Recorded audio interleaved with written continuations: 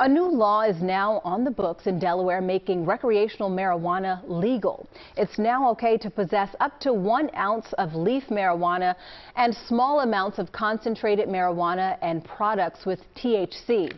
But it's still illegal to use these substances in public, and you are not allowed to grow marijuana. Here's our Howard Monroe with more.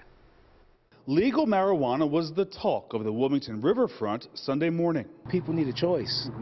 You know, and I believe in marijuana. I just don't think that there are really benefits of legalizing it. For people 21 and over, marijuana became legal Sunday morning. This is after Governor John Carney said that he would not veto 2 bills involving recreational use. He said he still doesn't support recreational use, but says the focus at the state level needs to go to other issues. He said he has concerns for children, safety on roadways, and in poor neighborhoods.